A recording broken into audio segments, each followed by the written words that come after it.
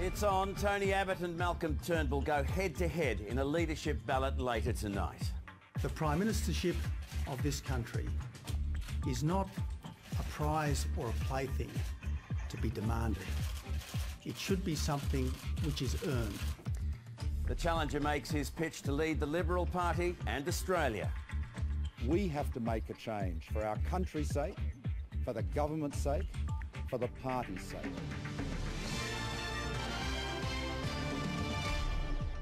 Good evening, Ian Henderson with ABC News. Tony Abbott's job is on the line tonight. Unhappiness has been growing within Liberal ranks for weeks, and today Malcolm Turnbull said it was time Mr Abbott was removed as Prime Minister. We're crossing now to our political editor Chris Uhlmann in Canberra.